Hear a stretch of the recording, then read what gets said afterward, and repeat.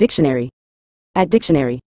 In a general sense, to revile means to criticize or abuse someone or something in a harsh, contemptuous, or insulting manner.